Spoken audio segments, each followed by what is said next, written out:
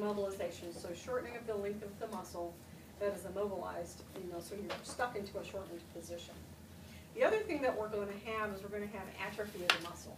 It's the classic, if you don't use it, you'll lose it. Okay? So basically that atrophy is going to lead to muscle weakness. So basically you just have muscle wasting.